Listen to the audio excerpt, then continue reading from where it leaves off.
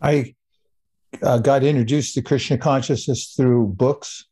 I hadn't ever met devotees, but I got a Back to Godhead magazine in which I saw an advertisement for more of Prabhupada's books, including the Sri Upanishad, which said that God was a person. So I wanted to look into that as soon as possible. I went to Shambhala Books on Telegraph Avenue in Berkeley, California. I asked for every title that was there by Bhaktivedanta Swami. I read them multiple times, and then I joined the temple.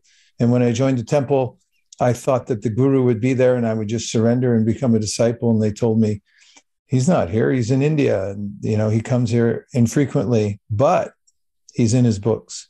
And that resonated with me, and it always has.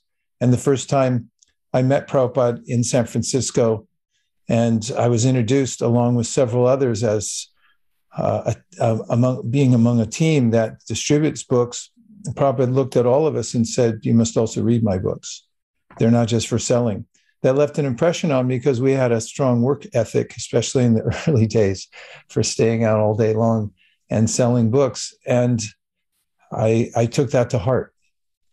Hare Krishna, Hare Krishna, Krishna Krishna, Hare Hare, Hare Rama, Hare Rama, Rama Rama, Hare Hare.